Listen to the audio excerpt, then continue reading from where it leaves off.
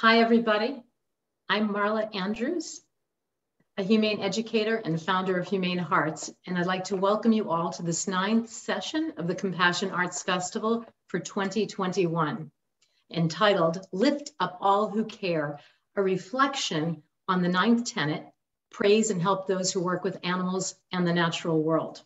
The program will look at some of the ways we can help animals directly, but mostly how we help animals by lifting up the work of others and in the choices we make, how we treat each other and how we care for ourselves. The event will include a short spotlight on the work of Rivers with Wish Sanctuary to start the program, followed by photographer and animal advocate Isa Leshko, and then an interview with Cyrus Mejia, artist and co-founder of Best Friends Animal Society. Lastly, we will be joined by Lisa Levinson of In Defense of Animals Sustainable Activism Campaign for an informal panel on compassion fatigue and what we can all do. Working in animal welfare can be tough going. The hours are long, vacations are few to none, the job can be physically and emotionally demanding, and the pay, well, enough said. There are often issues with finding and keeping good, reliable staff. So it begs the question, why do we choose to work with animals and for animal causes? Of course, there are many reasons why we do, mainly to help end animal suffering. Some of us are innately drawn to animals. We feel a connection and we feel deeply, wanting to help these creatures who share our planet, wanting to give voice to the voiceless. Some of us are drawn toward animals because we are not people persons. We may relate more to animals because they offer us the unconditional companionship and love that is harder to come by in the more complicated world of people. And some of us are drawn to animals and people. We want to simply make the world a kinder and more gentler place for everyone. To those on the outside, even if they cannot relate to our love for animals, they see that we are following our passions and they may think, doesn't following your passion for animals make the emotional and physical burdens worth it? So what do we mean by lifting up those who care, and why should we bother? After all, aren't the quote animal people supposed to do all of the work, the activism and the advocacy for animals? So the rest of us don't have to. Well, the answer is no. We all have a moral responsibility to help those in need, both human and animal, and not turn a blind eye. However, the truth is that much work is done by a small group of dedicated people who need to get something back from their work, as well as relief from the anguish of many knowing that they can't save them all. 20 years ago, when we would discuss mental health and stability in animal caregivers, compassion fatigue was a novel topic. The cost of caring or burnout that was only used with regards to first responders, medical professionals, and other human-related caregiving is now an accepted part of our lexicon when discussing animal caregivers. We have progressed in that recognition and can offer not only help with dealing with the mental health burdens of working with animals, but can also offer a proactive plans to produce and build resiliency in individuals so that animal caregivers can remain more healthy from the get-go, hence retaining the army of solid caregivers. Part of that resiliency training, if you will, revolves around support and praise for those who work with animals. But praise and help must also be available for those of us who care so deeply for animals, but for a variety of reasons don't work directly with them. Each one of us who believes that all sentient beings should exist in the world free from pain and suffering can also benefit from being helped and guided along on our journeys. Some of us work in unrelated fields, but feel no less dedicated to the causes of animals. We can be laborers or lawyers, medical doctors or mechanics, mothers or teachers. When we care deeply, we too can suffer. In fact, I would even suggest that because some deeply caring people work outside the world of animal welfare, there could be more personal suffering in that they feel they aren't doing quite enough. But we all do what we can do, and yet we can all do better. However, animal advocates can be our own worst enemies at times. Sometimes instead of lifting each other up, we point blame for not doing enough. But there is power in numbers. We attract more flies with honey, right? I mean, vegan honey. But the point is, we need to be kinder to each other, sympathize and empathize with each other, applaud what we are actually doing well or what we are just trying to do, and buoying along those that have less resilience or energy. We need to carry each other on our collective backs when needed. And animal advocacy and activism needs to start at home with advocating and helping for each other. A little bit about me. Again, my name is Marla Andrews. I've experienced firsthand the many challenges of what working with animals can look like. Since I was very young, I felt a calling to work with animals that I suppose is not unlike those who are called to the clergy. Animal welfare has defined much of who I am. When I was very young, I wrote letters demanding changes from governments that supported the killing of baby harp seals. I participated in anti-fur boycott campaigns. At veterinary hospitals where I worked in high school, I witnessed euthanasia of trailers full of losing racetrack greyhound dogs. I work with seal pup rescue and specific dog breed rescues. I actively campaign for legislation to protect animals used in testing products for meat, dairy, and egg production, for spaying and neutering campaigns, and against trapping for any animal products, including furs. My advocacy and activism led me to the MSPCA for many years, where I found my love and calling in humane education. I found a name for that calling and a medium in which I could facilitate change by channeling my love for both animals and people. I spent many years going into schools, homes for troubled youth, corporations, elderly housing, and more, teaching about the importance of being kind to animals and each other by cultivating empathy and acceptance. But throughout my life's work, I would ebb and flow with the mental challenges of feeling so deeply, and at times not being able to shut off the caring and compassion. There were nightmares and sleepless nights, general fatigue, a growing numbness as to the effectiveness of my work or the lack of dedication in others. In spite of all of my hard work and efforts of so many others, there were still countless stories of cruelty in the world. I soon learned that these complex emotions or feelings I was experiencing had a name, and it was called compassion fatigue or burnout in animal caregivers. It was just a subject not spoken much about nor treated. After all, we were just working with animals, right? We weren't saving people or the world through the eyes of much of society. But animal caregivers surely suffer as much, if not more, in a world where their professions aren't necessarily revered or supported like those of human caregivers. That lack of support is what I would ultimately contribute to caring and compassionate people leaving the field of animal welfare. But years later, now we know that that help is available and much can be done to keep us all healthier and happier doing what we do, caring as much as we do care, and being out there in a world where we can facilitate changes to help protect and support animals and people alike. I was able to incorporate my concern for healthier caregivers and those who simply care deeply into compassion fatigue workshops and mentoring sessions.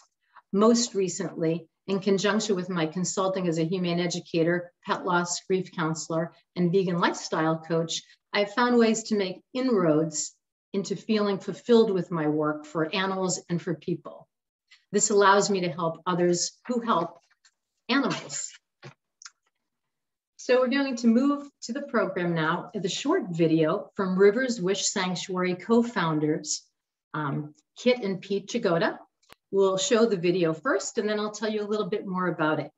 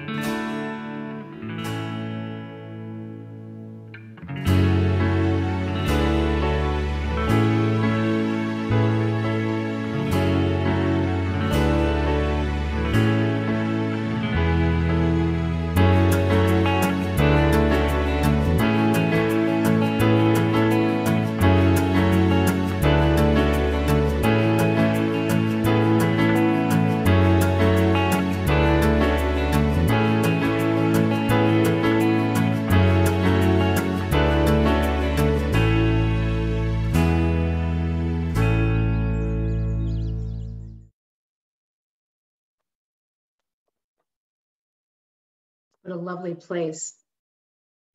Rivers Wish Sanctuary is 100% volunteer-run refuge for animals who have been neglected, abused, or forgotten.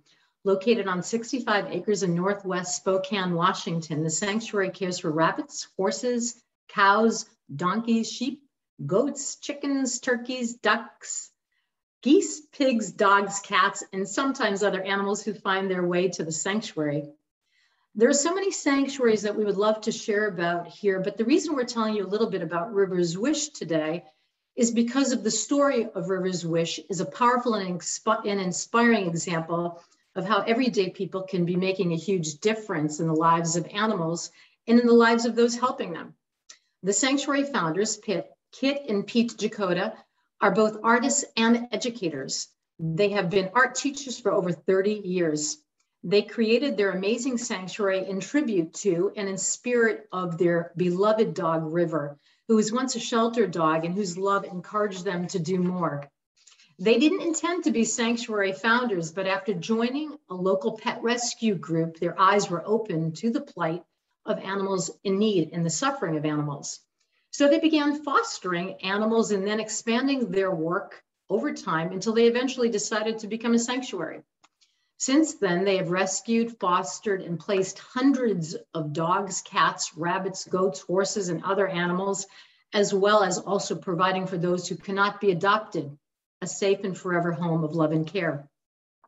The other reason we wanted to highlight the work of Rivers Wish is because of the ways they integrate the visual arts and creative writing into the sanctuary's humane education programs, offering art workshops and retreats to provide the tools, skills, and inspiration for helping people find creative expression as a voice for other animals and to help lift up others to expand their circles of compassion.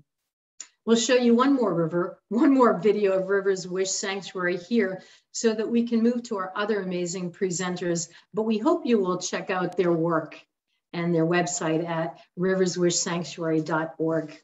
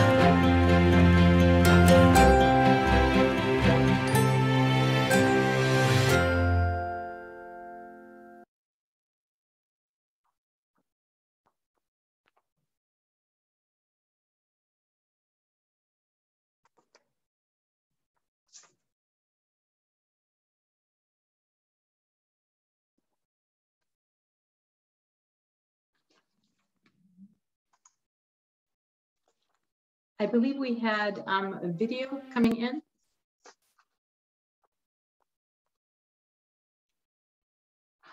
From Kit Jacoda? No, it already showed. Okay. The voices. Yeah, that was it. Sorry. Okay, I thought she was going to speak. I'm sorry. I guess we can move on to part two of our program of lifting up all who care. Part two is using our work to help lift up those who help animals. And that can happen in many different ways, but we're going to talk first about the work of somebody that I'm most honored to introduce, is Leshko, the highly revered photographic artist and writer whose work examines themes relating to animal rights, aging, and mortality. She's received multiple notable artistic fellowships and has exhibited her work widely in the US. Her images have been published around the globe, including The Atlantic, the Boston Globe, The Guardian, and Harper's Magazine. She's the author of Allowed to Grow Old, Portraits of Elderly Animals from Farm Sanctuaries, published by the University of Chicago Press. The book is comprised of intimate portraits and stories featuring elderly rescued farm animals allowed to live out their lives on sanctuaries with love, compassion, and kindness.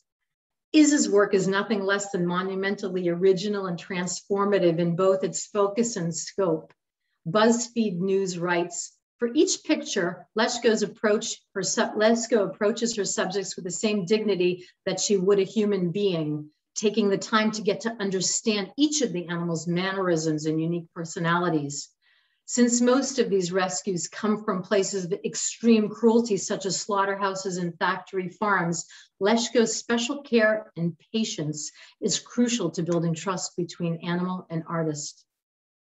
And Peter Singer states, Leshko's remarkable unsentimental photos of older chickens, turkeys, pigs, cows, and other animals achieve something that I have not seen before in photos of domesticated animals. We get to know them not as things to eat or produce milk or eggs for us, but as individuals with personalities and lives of their own to lead. The book, which is now in its second printing, was selected by BuzzFeed as one of the best photography books of 2019 and was a coffee table book recommendation of the New York Times in 2019 holiday gift guide. A Korean translation of Allowed to Grow Old will be released in 2022.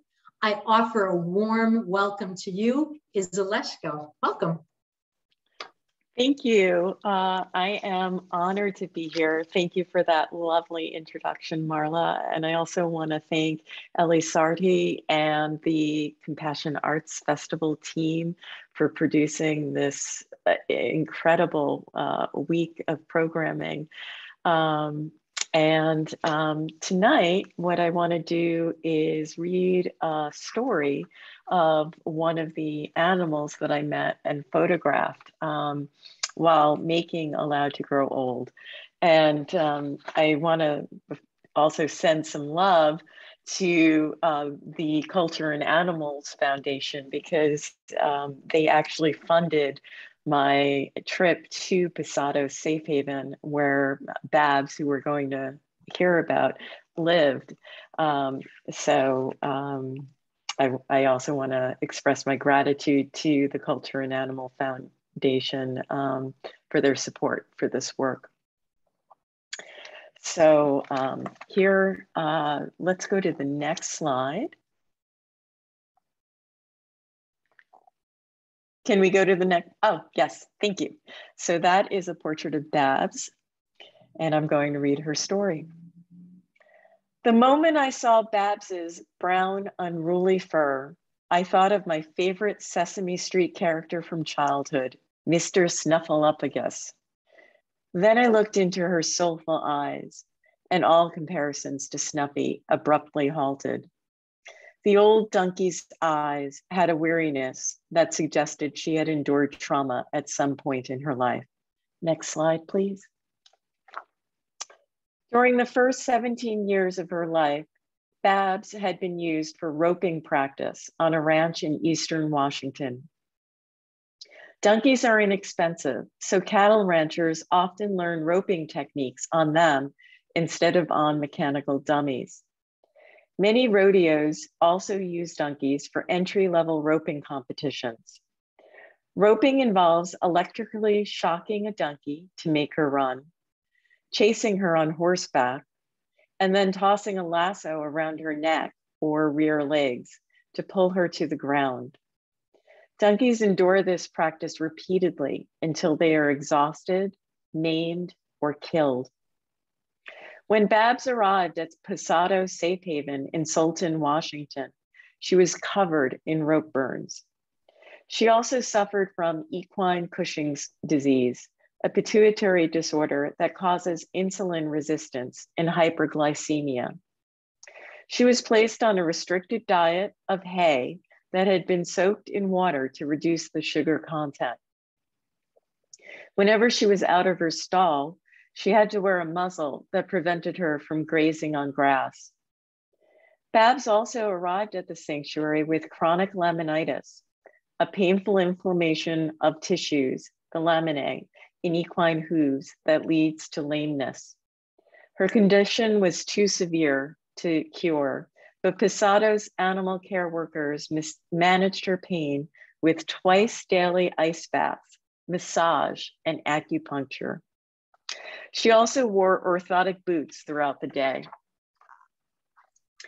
Despite her history of abuse, Babs trusted her caregivers and tolerated the foot treatments. She was no pushover, though, and was never shy about expressing her displeasure. If her meals were even a few minutes late, she would bray loudly until the food came. She enjoyed massages, but snapped at anyone who tried to brush her. Eventually, she relented and permitted the grooming, but immediately afterward, she would roll around in her stall's wood shavings in protest. She was perpetually covered with wood chips, and staff referred to them as her sparkles.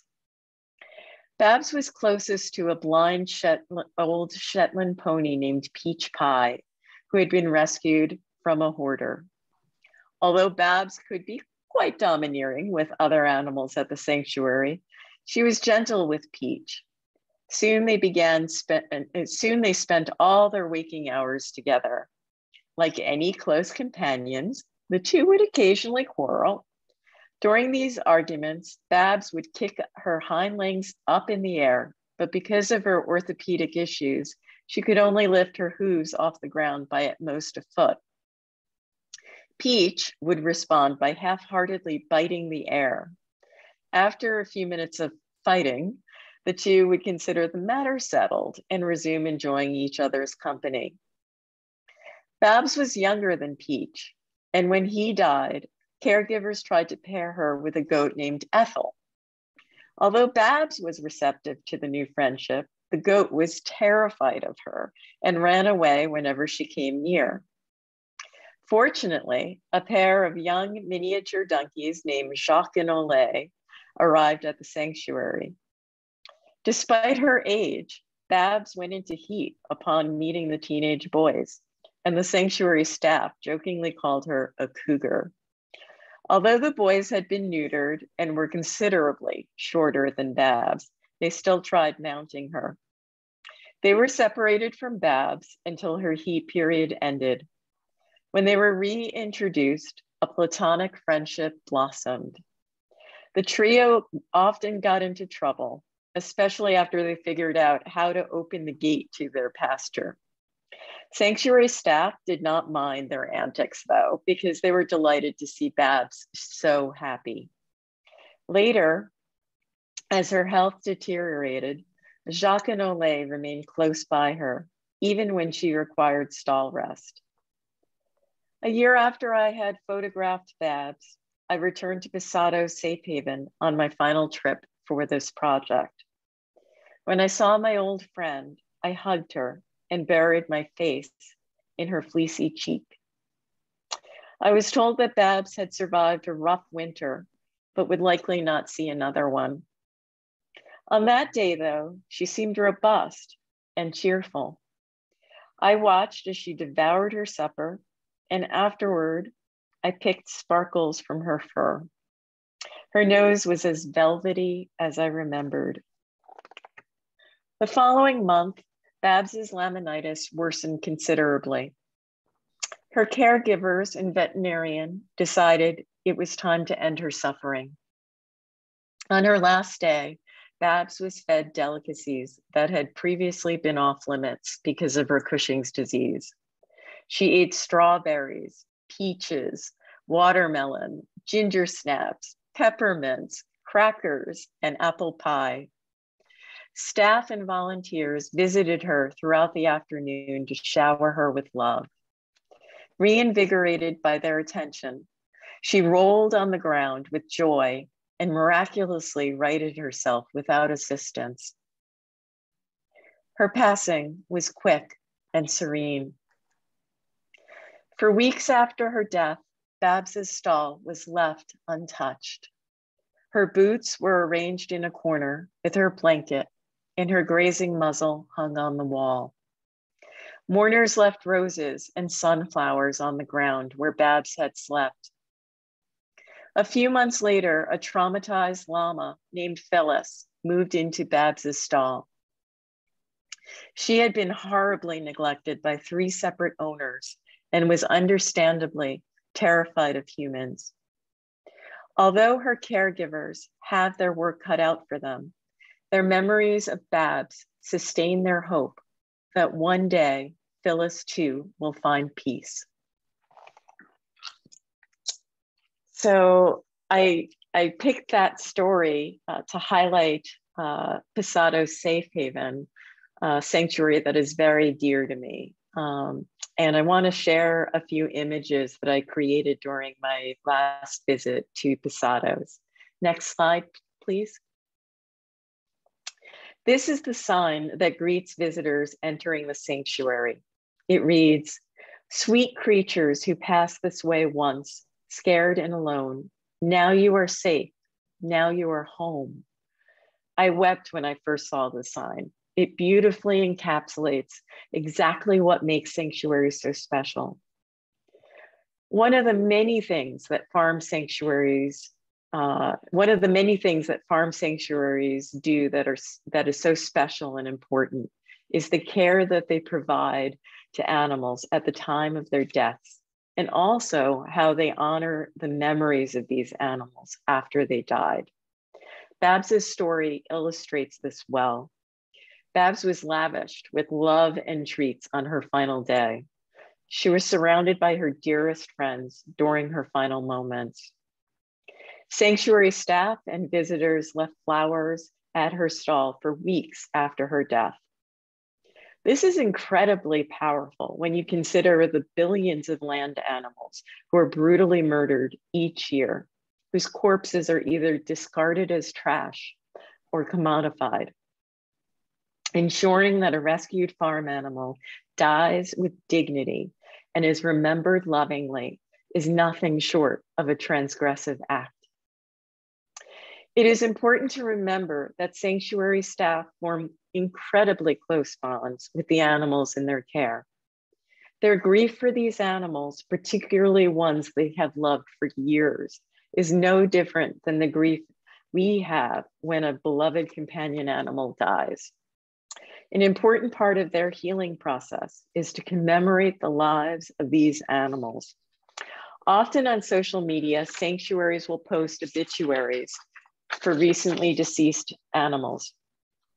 One thing all of us can do to support sanctuary staff is to respond with love and care to these posts and/or make a donation in honor of the deceased. If you personally know someone who works at a sanctuary, reach out to them and send them love. Many sanctuaries also have physical memorial spaces that honor residents who have passed away. Posado Safe Haven's Memorial Garden is very special. And here are a few images from my visit there. Next slide, please. Some of the stones in this garden are quite poignant. This image shows a moving tribute to two cows. Bessie on the left, her stone reads, "Forever a loving mom and the strongest lady we know." Next to her stone is Baby Stone, which reads, "Magnificent giant, indelibly gentle, until we meet again." Other stones in the Posado's Memorial Garden are funny. Next slide, please. Here we have a stone honoring Nora Pig, which reads, "Lived her life full of sass, knocked her vet on her derriere," let's say. Sanctuary staff know they cannot possibly rescue all of the animals in need. That's not why they exist. Nonetheless, this knowledge is painful to many who dedicate their lives to caring for the lucky few who have reached sanctuaries. At Posado's, there is a memorial stone honoring animals who will never reach their gates. Next slide, please. It reads, "In remembrance of all the individual animals who have perished outside of our gates as a result of food production, cruelty and neglect, animal testing, quote unquote entertainment. You too are in our hearts. May you finally be free of your fear, pain, and suffering." So in closing, I encourage everyone watching this program to support farm sanctuaries, which you can do in a number of ways. In my book, there is a list of the sanctuaries I visited. while working on my project. I also list the sanctuaries on my website. If you go to the project info section under Allowed to Grow Old, you'll see the list. I include links to their websites so you can easily visit them. Follow these sanctuaries on social media, sign up for their newsletters. And if you're financially able to do so, please donate to them. The last few years have been incredibly difficult on us all, but especially for nonprofits like sanctuaries who depend on event programming for revenue. Thank you. Thank you, Isa. That's beautiful. Your project ended up not only shining a light on each individual animal and the millions unable to be saved, but also likely lifting up the world of animal sanctuary caregivers in that they received outside validation from a world looking in on an often overlooked and difficult world of saving, caring for, and loving animals. As we know, it can be an emotional and physically taxing world with many obstacles, but with the world looking in through your lens, there's more reason for hope and change for the betterment of all farm animals. So thank you for your time today. Thank you. We're going to move on to our next guest, and I'm most humbled and honored to introduce this next guest, Cyrus Mejia. Growing up in a richly cross-cultural household, Cyrus studied painting, drawing, and ceramics in Mississippi before traveling abroad, spending several years in Europe. A chance encounter with dogs caged in a London research laboratory turned his sights in a new direction. No longer could Mejia practice his art without incorporating this indelible experience. He says, I was so shocked and moved by what I saw that I had no choice but to try and help animals in any way that I could. His way would incorporate art and subsequently much more. In 1984, Mejia and his wife, Anne, were among a dedicated group of animal-loving friends who founded Best Friends Animal Society. Mejia's artwork reflects his passion for animals and the earth and can be found in both private and public collections. He is also the co-founder of Raven's Heart Gallery, a gallery dedicated to presenting artwork that expresses compassion, kindness, and respect for all life. Best Friends Animal Society is a leading national animal welfare organization dedicated to ending the killing of animals in America's shelters. A leader in the no-kill movement, Best Friends runs the nation's largest no-kill sanctuary for companion animals, as well as a life-saving program in collaboration with its nationwide network members and partners working to save them all. Welcome, Cyrus Mejia. So glad to have you here. Thank you. Thank you so much, Marla. And you're very welcome. And thanks to everyone who's made this possible. It's such an honor to be here and be a part of this festival. And I just appreciate being here. Thank you. Okay, we have a few questions for you. If you don't mind, we'd like to pick that brain of yours and find out what's made you who you are. This program is on the Ninth Trust, which is praise and help those who work with animals and the natural world. We'd like to talk to you about how you do this in your life and work, both as an artist and gallery co-founder and as a co-founder of Best Friends Animal Society. Can you share a little about your work in these areas and how it not only helps animals directly, but also helps support and lift up others who care about animals as well?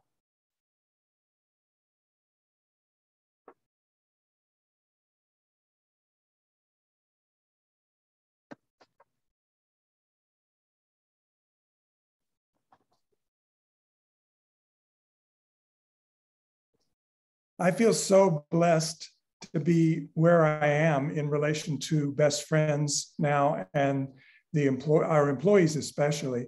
But I've done everything since the beginning of Best Friends. I was involved in helping to build the place and working with animals and creating the visitors experience for our welcome center when visitors come here. But now I work in our human resources and talent department. And my focus and my people I work with are focused on helping to make Best Friends the best place ever to work.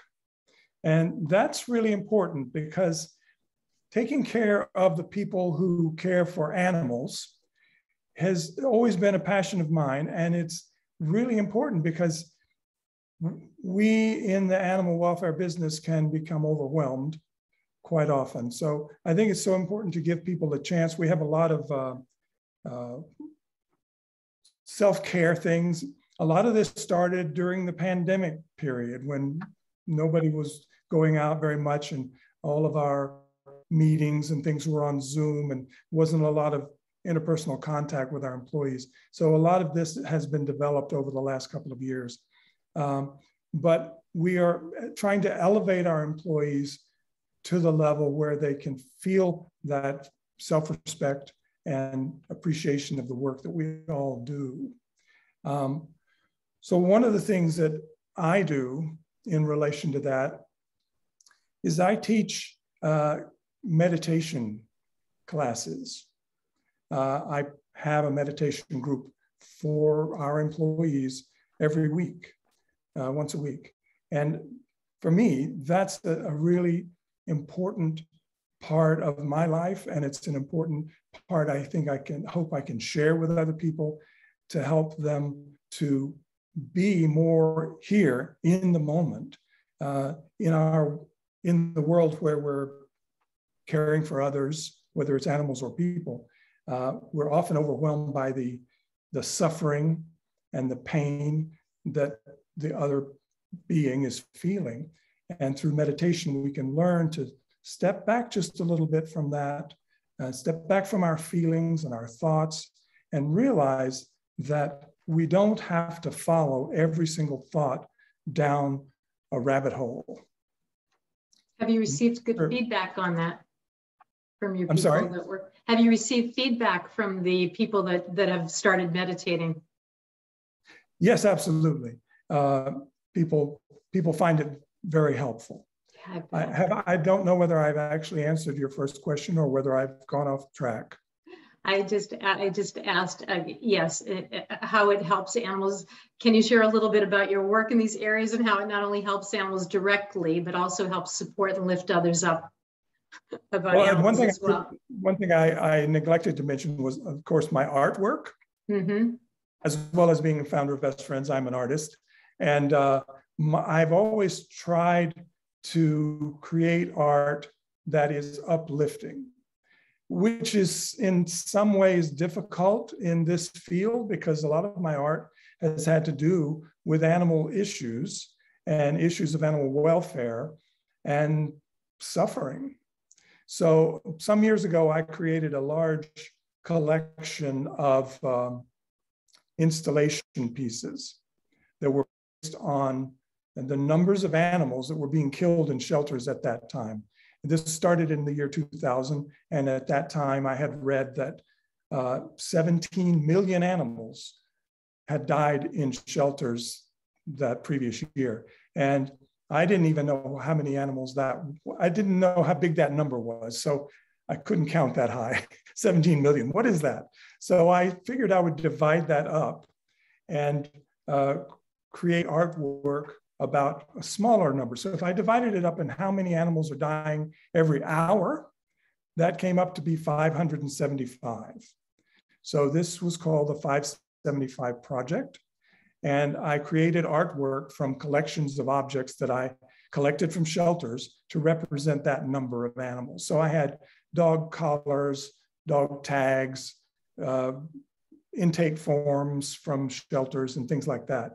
And to answer your question, going back to your question, the one important thing that I had to relate to on this was this is a horrible number I'm talking about. It's a horrible fact that this many animals are dying. How do I convey that to people in a way that isn't just hitting them over the head with this ugly fact? And so I had to I figured to put the message a couple of layers behind in the piece of art. So for example, one of my pieces was a full-size dog house made out of wood that was completely covered with dog collars collected from animals from shelters. And most of those dogs that I got the collars for had probably been killed. But when you look at it from a distance, it's just a multicolored doghouse shape. And you get a little closer and you see there's straps, there are these collars going all around it. And when you get even closer, you read the little card that described what this piece was about. And you look inside the dog house and you see there was a tennis ball in there. And then people would break into tears because they would get incredibly moving, incredibly moving. Wow.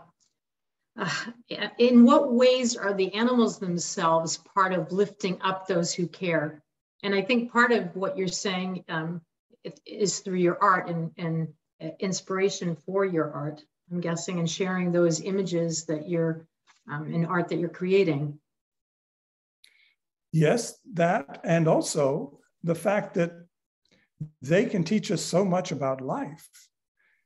The animals are here now in the present moment all the time. I've never seen a dog sitting and worrying about whether somebody else liked them or not.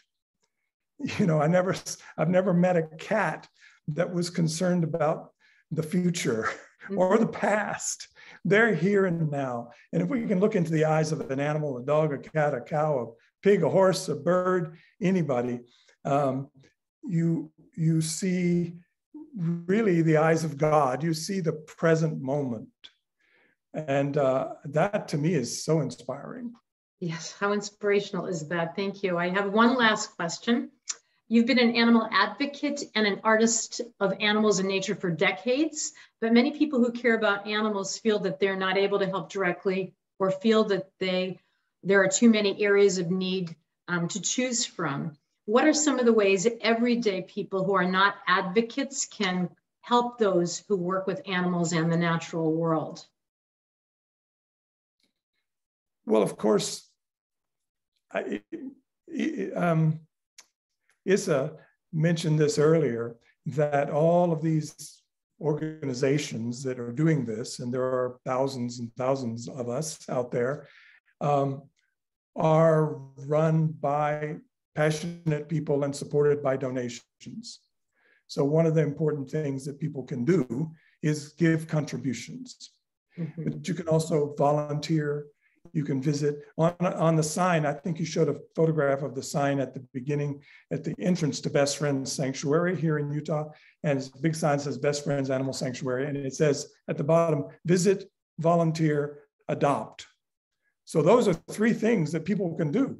They can visit the shelters. They can visit these places that they want to support. They can volunteer there. And if it's a shelter that takes in animals that are for adoption, they can adopt an animal. So donate, visit, volunteer, adopt. And probably a nice thank you once in a while too, you know, for all those people that are doing all that scooping and heavy lifting and day to day. That's probably an appreciated couple of kind words for them as well. So yes, thank you for that. Yeah. I know you'll join us in a few minutes for our roundtable, but thank you, Cyrus. Thank you. So the last segment of our program looks at compassion fatigue and how we can better understand what that is all about and help to lift up all who care about animals in the natural world in their work as well as ours. We'll also talk a bit about how everyday people who are not animal advocates or who aren't able to create a sanctuary can learn ways of dealing with feelings of powerlessness and helplessness in the face of animal suffering, so that people can feel empowered to take action where they can help animals and move forward in hope. So first, I'd like to introduce our last but not least panelist, who's a familiar face to those of us in Compassion Arts, Lisa Levinson. Lisa is the director of Defense of Animal Sustainable Activism Campaign, which offers emotional and spiritual support for animal activists via a helpline, support groups, and online events. She has worked extensively developing and coordinating programs that offer information and support for understanding and preventing compassion fatigue for people working with animals in rescue and caregiving, as well as for people in animal advocacy and vegan outreach, who are working to raise awareness about animals and veganism and creating positive, peaceful change. Lisa is a co-founder of Vegan Spirituality and organizes groups and retreats to explore veganism as a spiritual practice. She's an artist and co-founder of Public Eye, Artists for Animals, which works to teach compassion for animals through the arts. She's also founded Toad Detour to help migrating toads safely cross the road in Philadelphia. She's no stranger to compassion arts, having hosted and participated in many events. Welcome back, Lisa Levinson. Hello. Thanks so much. Thanks for that wonderful introduction. It's such an inspiring program. I've really enjoyed hearing from Cyrus and Isa. So great. It's our pleasure to have you again. We were just wondering if you might want to share a few things that you've been up to and what you've been dealing with regards to some of these topics. Oh, sure. Well, so I, as the director of the Sustainable Activism Campaign for In Defense of Animals, we have really put together a lot of spiritual and emotional resources for animal activists. We have an online activist resource list that anyone can check out and find all kinds of helpful tools, and you can access that by going to idausa.org/resources. And then there's all kinds of blogs, and we even have an events page there. We've been doing webinars for several years on sustainable activism, featuring people just like you have today who talk about compassion fatigue and ways that we can overcome that. So it's been really a delight to host these programs that are educational for animal activists, animal caretakers of all kinds, so that they can understand a little bit more about what happens when we are taking care of animals and also may experience burnout or compassion fatigue. So that's some of what I've been up to. You're a pretty busy woman, I will say that. Oh. If we want to bring Cyrus back in, we can talk a little bit in our roundtable section. We want to reflect upon lifting up all who care through the lenses of how compassion fatigue can impact the way people helping animals treat each other and treat themselves. It's a vital part of helping animals and a part of why some advocates and caregivers sometimes experience the burnout. What are some of the signs of compassion fatigue and advocacy, and why do you think it's important to address? And we'll start with Lisa first and then go to Cyrus. Sure. Well, compassion fatigue, it has an interesting face, let's say, because sometimes people don't realize they have it. It can come about in forms of like being irritable, being agitated, frustrated, angry, feeling overwhelmed. It can also appear as depression, sadness, and just despair. So those are some of the signs that you may be experiencing compassion fatigue. Cyrus? And before we get too far along, I'd like to say, I'm going to be controversial here and say the term compassion fatigue, I think, is a misnomer. What brings us to feeling burned out is not so much compassion as it is empathy. Empathy is the ability to feel what the other being is feeling. And every one of us in the world of animal welfare and caring for the earth has empathy, because that's what leads us to be in this job. But that empathy is coming this way. So we're feeling what the other is feeling. And we can sometimes get overwhelmed by that. We don't realize sometimes that it's coming from outside, and we think this is how I feel, and we get burned out. Compassion, on the other hand, is going out. Compassion is the wish for the suffering to end, and sending good thoughts and feeling good things towards another being and wanting their suffering to stop and doing things to make that suffering stop. So compassion is what the work is. Empathy is how we connect with the other being. So I feel that we are being overwhelmed by that sense of empathy and what we're feeling from the other being. So not wanting to too controversial, but I thought I would shake throw it up, that out. Cyrus. You can shake it up. And you know what? You're not wrong. I don't think you're wrong in that. I've been working in so many different fields for so very long, and the terminology wasn't even there to begin with. Everybody, felt these things, and there wasn't a name for them. And I think that yes, we're feeling compassion. We're feeling and reflecting with empathy. And I'll add to a few more key things to look out for in yourself or in others. In addition to the moodiness and depression, anger, apathy is a big one as well. I think that those of us sometimes can just get so incredibly burnt out on one end of the spectrum that we almost become numb or apathetic and need to really take a step back. There can be a loss of faith. Or questioning of the faith and what am I doing here? What is really my purpose?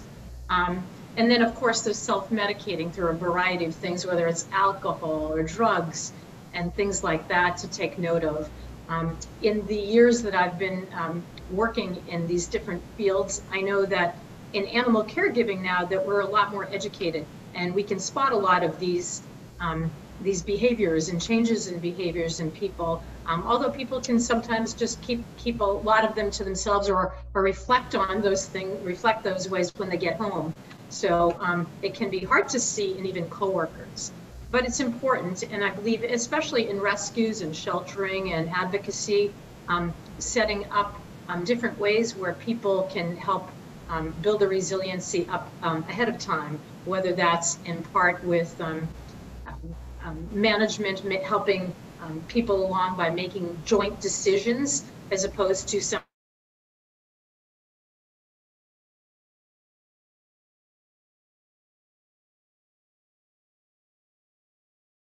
that they have in the tough decisions they may have to make, but being a part of it as opposed to just having to receive orders to do or go forward with, empowering people to speak up and things like that.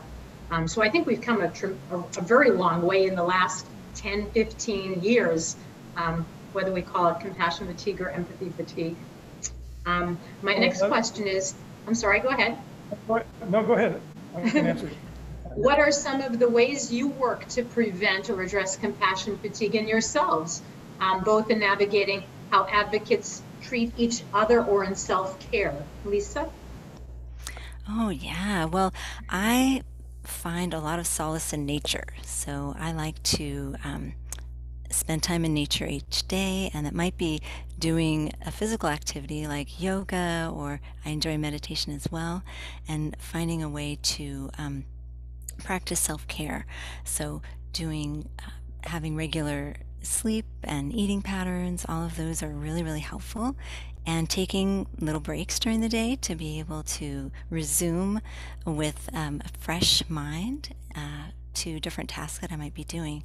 But part of what I do is also helping other activists. So at IDA, we have a lot of resources to help activists. So I don't know if this might be a good time to mention those, but let me know.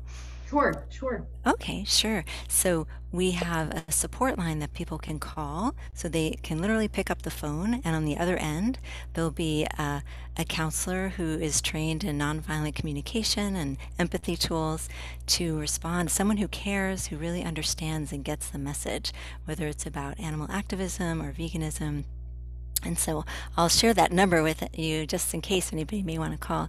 It's 800-705-0425, and that line is actually staffed 24/7. So anyone who's having a concern in the middle of the night, you've just seen a terrible image on Facebook or somewhere where it's just stuck with you, you're able to call and have somebody on the other line who really cares. And so that's one of the wonderful services that we have. The idea was put together by Dr. Marilyn Kroplik, who's a psychiatrist who's the current president of In Defense of Animals. But she thought, how wonderful if we could have a support line for animal activists. So we have that. And to go along with that, we have a Facebook page. I know some Facebook groups can be areas where people argue with each other, but this Facebook page that we have is really to promote compassion and kindness among animal activists. And it's called the Animal Activist Online Support Group, and we have it moderated by professional support line counselors and therapists. So if anything goes awry, we have support staff there to monitor it, and people can share their feelings and get support and camaraderie on that page. And we also don't include any graphic images of any kind. So when people go to the page or to this group to chat, they find that what they see is going to be positive images or uplifting images about animals. All that information can be found on your website, In Defense of Animals? Yes, if they go to indefenseofanimalsorg/sustainable activism, that would be a good way to find it amongst the larger webpage. And on Facebook, you can find the group directly just by going to the Animal Activist Online Support Group.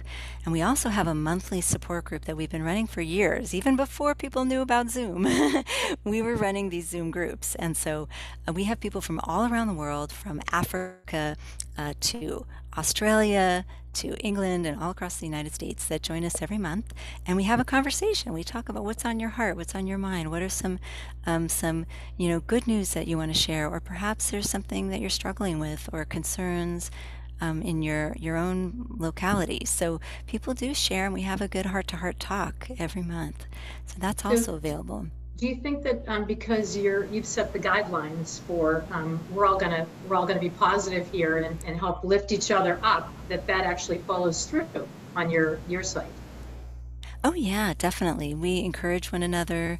I lead the support group every month, and so each one of these features that we offer, there's a support line counselor attached to it, someone who's trained, someone who can help mitigate if any other issues come up. And of course, during the pandemic, we have had people with very diverse opinions in our groups, and we've been able to encourage a really safe place where people can respect one another's opinions and also continue to support each other.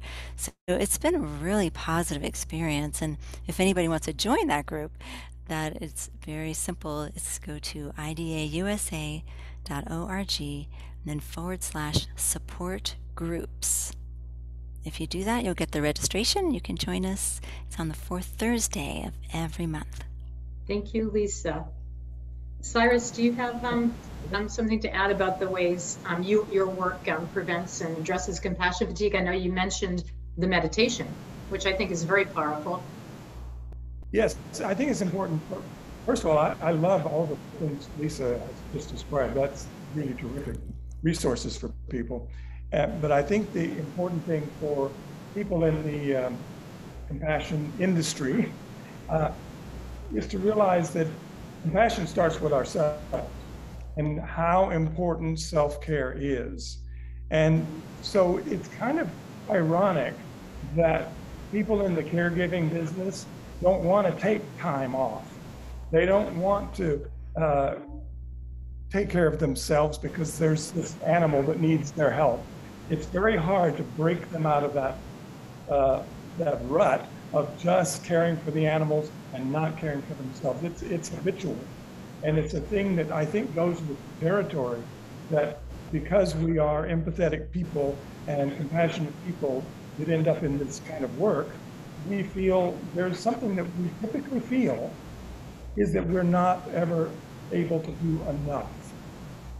So I think recognizing that we have these feelings, that we have these compulsions that lead us to overwork ourselves, to not care about taking care of us, care more for the animals than we do for ourselves. We have these habitual compulsions, and to accept that and start there and start by taking care of ourselves so that we can take care of others. That's great. And I'll even add to that, and not being judgmental, whether it's for others or ourselves. We're all trying to do what we can do, and we all have a finite amount of energy, even if we're not willing to admit it.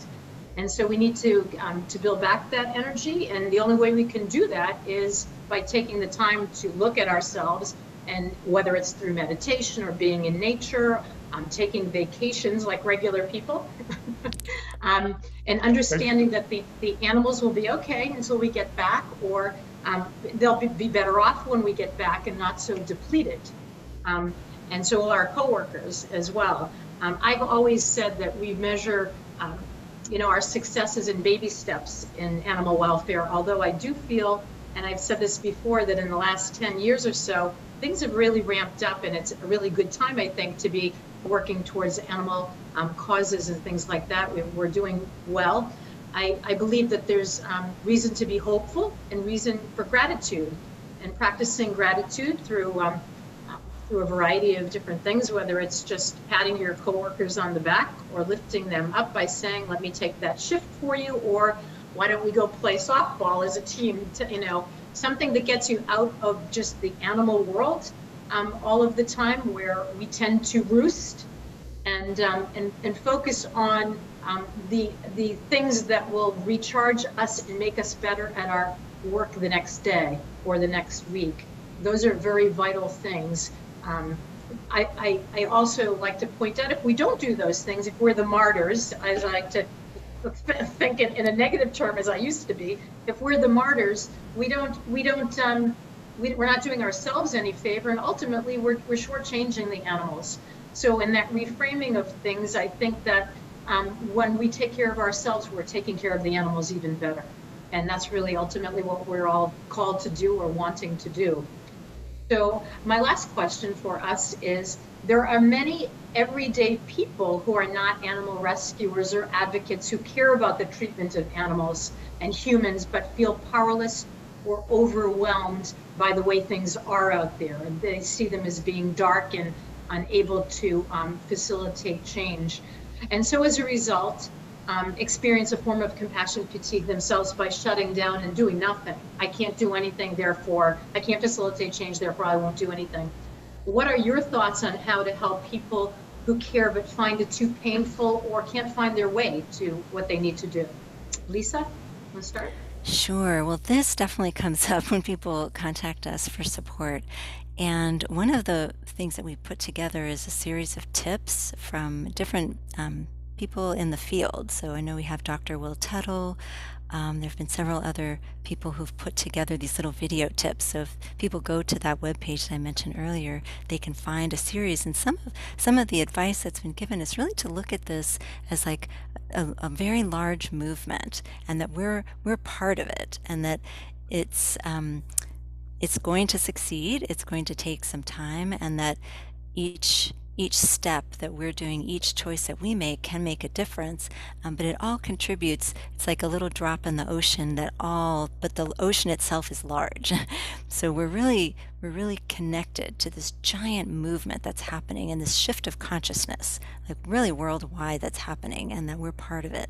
And to hold one another up, to really reach out to each other. And there's a practice called community care, where if you start to notice, oh, that person hasn't been at a protest in a while, or I haven't seen that person at any of our vegan or our potlucks or any events, to contact them, to reach out, to actually become friends with the people that we are that are our fellow activists, because that way we can find out how they're doing. We can reach out and have conversations and really develop that network so that we can care for one another. I think that's so important for anyone who's feeling depleted or isolated. And to know that they're not alone. They're not alone in this movement, but they're not alone in feeling those feelings either.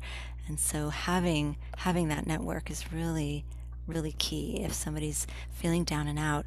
And I also like to practice some things that are personal things you can do on your own that are almost like a spiritual practice. So if you are feeling upset about a particular animal who's suffering, a particular image that you've seen, is just to take a moment, almost have like an inner dialogue with that animal, and it's really a practice of creating a new image of what happened, instead of seeing that animal continually suffering and dying over and over in a loop, to really imagine, like, what if that animal could be rescued? What if I could be there and help that animal? What if a spiritual support came for that animal in that moment, and just imagining what that would be like for them. So finding ways that we can shift the images that we're replaying in our minds, so that we can create that that new upwelling of positive visioning for the animals too. Yeah, it is a reframing, isn't it, of the possibilities, and allowing us to move forward the next day or the next week. How about you, Cyrus? So for everyday people who are looking to do something, I would say start with one thing. It's a big, we are involved in a huge task. It's changing society, really.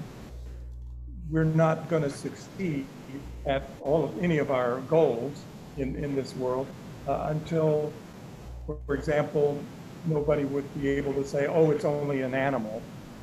Oh, it's only a dog. Oh, it's only a cow. It doesn't matter. When people can no longer say those things, then we're closer to success. And that is societal change. It's a change in consciousness. It's a huge job. So how do we do that when we're here? How do we reach to that huge goal? We start with small things. Just break that huge goal into small pieces. Break whatever job we have to do into small pieces. Do that one thing first, and then go and do another thing. If that one thing, if you're not involved in animal welfare, if you don't work for one of these organizations, and you want to help, then like I said before, like several people have said, give a donation, adopt an animal, go visit them, volunteer, just one little thing at a time. And then you find you become a part of this movement that Lisa was talking about. We are all together, doing this thing together. And the only way it's going to happen is by all of us working together. So do that one thing, and then welcome aboard. Be part of the family. Yes, so I true. love that. I love It's that. so true. It reminds me of when people will ask, they would love, or they would say they would love to be a vegan, but they can't give up cheese. And so our response would be, well, give up everything but cheese then, because you can make a tremendous difference by doing just simple things, or thinking that you don't have a wall. You have to do it all. You don't have to do it all, I always say. It doesn't have to come out of the gate 100%. Making changes like you both describing are available to all of us every day. We could all do better, I always say. We need to set limits and boundaries. We don't all need to give 100% every single day, whether it's for people wanting to make that change to a diet, or thinking that they can't help because they don't have enough money to donate. We all know that this movement of the societal change has been going on for as long as I've been around, and longer than that. And every single thing will move us forward if we all keep doing it. If we all stop and say it's beyond us, nothing will ever change or move forward. I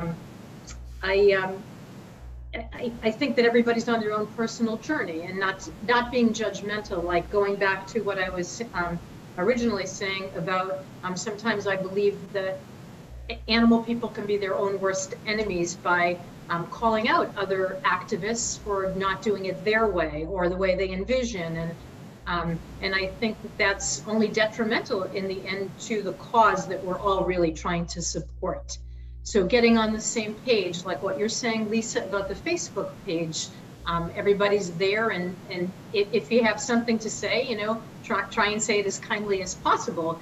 And we don't all have to agree, but we should have some kind of respect, I think, for the work that we're all trying to achieve out there. That's an important thing. I always go back to old Aesop's, no act of kindness, no matter how small, is ever wasted.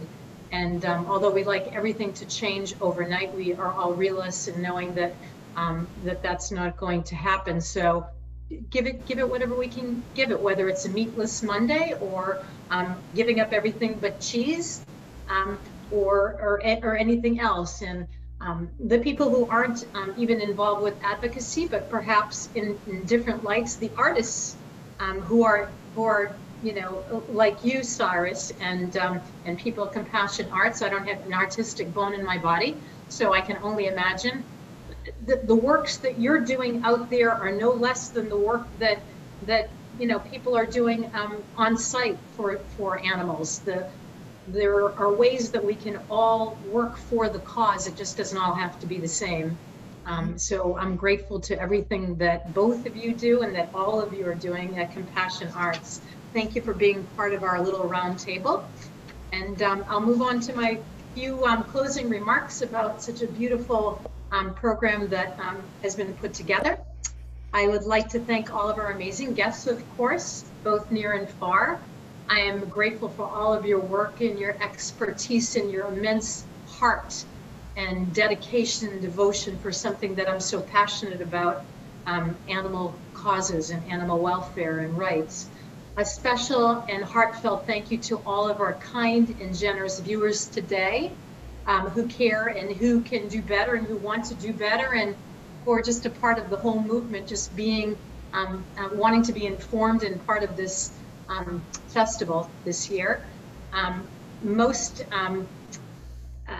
Next, I'd like to thank Lauren, our volunteer tech wizard, who behind the scenes helps make everything run as smoothly as possible. Not my best suit with technology. Again, last but not least, Compassion Arts advocate, activist and artist Ellie Sardi, who's nothing less than an inspiration and power force for the animals. Thank you to her and this festival, and including me as well. So everybody be well and take very good care. Thank you.